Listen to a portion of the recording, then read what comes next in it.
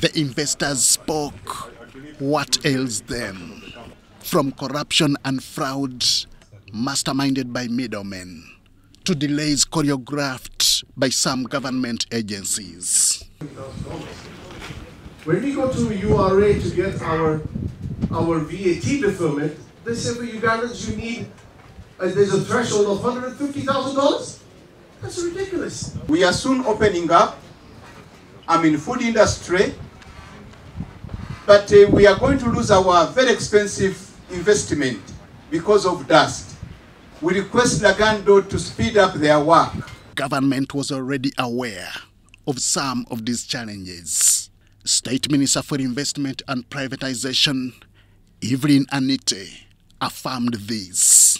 I am told that the unscrupulous people here in the management of Uganda Investment Authority, that they are very unscrupulous. When they see you've just finished backfilling like this, they go and report and your land is withdrawn from you before your lease expires. This also explains the reasons behind the establishment of the State House Anti-Corruption Unit and the State House Investors Protection Unit. Both Brigadier Henry Isoke and Colonel Edith Nakalema were present. Many times people have been frustrated, especially the investors. They've gone to some of these offices and they've not got help.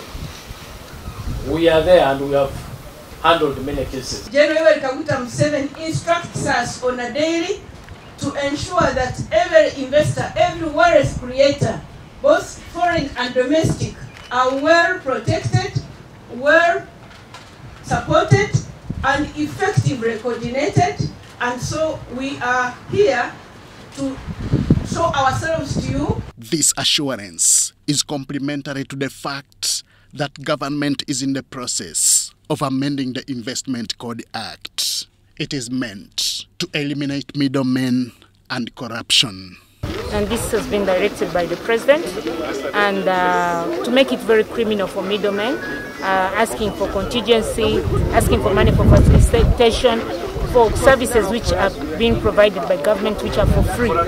Our work is to ensure that we directly deal with investors in the government, or the investors are supposed to reach us, or us reaching out to investors to ensure that we eliminate the fraudsters who pretend to be the coordinators in between the so-called middlemen or middlewomen. However, investors also have to prove their worth to avoid losing land allocated to them.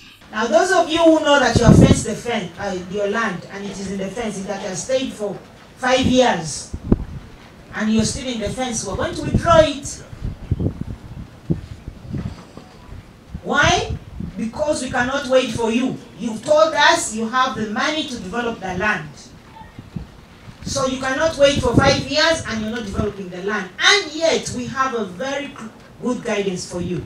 The Friday Baraza at Namanve Industrial Park saw both local and foreign investors air out their concerns.